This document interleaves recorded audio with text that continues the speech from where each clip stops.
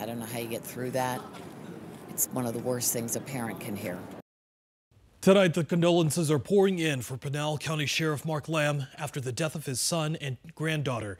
22-year-old Cooper Lamb and his 1-year-old daughter were killed in a crash in Gilbert just 24 hours ago. Cooper's fiancée tonight still in the hospital recovering from life-threatening injuries.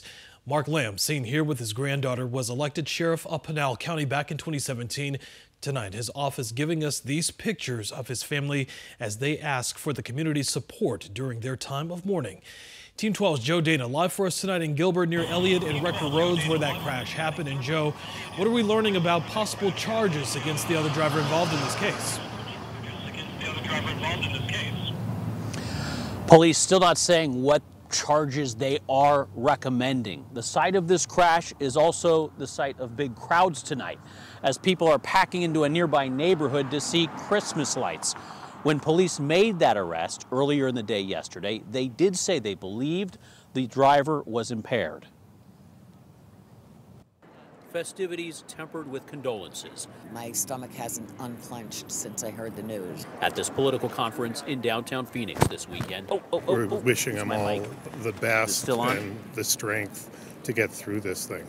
Pinal County Sheriff Mark Lamb, a national figure, has many here grieving with him. This is a time where we need to have strength. Lamb and his wife Janelle mourning the death of their 22-year-old son Cooper and his infant daughter. Cooper's fiancée, at last report, was still in critical condition. Police say Cooper's fiancée was behind the wheel making a left-hand turn on Elliott Road late Friday afternoon when the family sedan was broadsided by this truck. It's just devastating. Jason Vaught was inside his house when he heard the crash. Oh my God. Video from his porch shows his family seconds later out to see what happened. In a matter of like minutes, there was probably about 15 people all surrounding the car. Got the baby out, tried to get the people out. Cooper and the couple's daughter were pronounced dead on scene. Online, Governor Doug Ducey writing, "May their loved ones rest in peace." Governor-elect Katie Hobbs saying, "Sending thoughts, love, and prayers." Saturday night, stuffed animals were left at the base of the tree where the car came to rest after the crash. A reminder of the youngest life lost. And that neighbor you heard from earlier said he believes this spot near Cole and Elliott is especially accident prone.